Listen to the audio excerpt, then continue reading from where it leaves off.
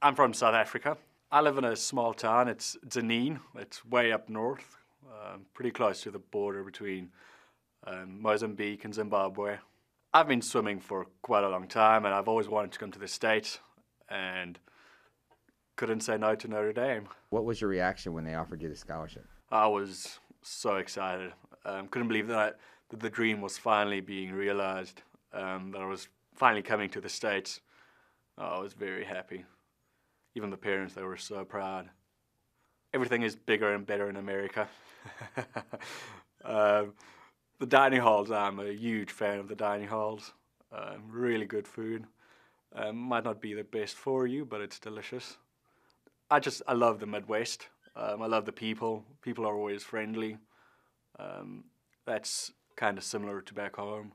Back home, we live on a small farm just outside of town, and we have hippos in a little dam.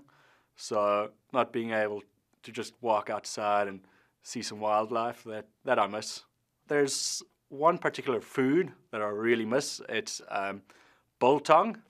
It's similar to the American jerky, and I brought a bunch of that over, and I've given that to a few friends in the dorms, and it's been complimented.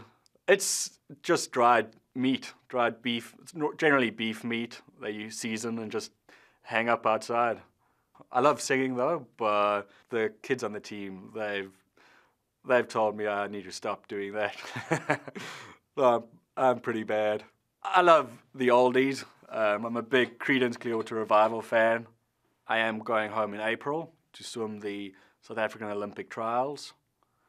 So I'll be there for a week and a bit. My goal is to make a couple of finals, at least. One thing that I do is I'll always have a brand new cap for every meet. Coaches might not like that, but I got to swim with a new cap. Before the blocks, I'll normally just, I'll try to calm down, breathe in and out a lot, think of something else. I like just being relaxed. I might sing a song to myself. Bertie Nel, student, athlete, Irish.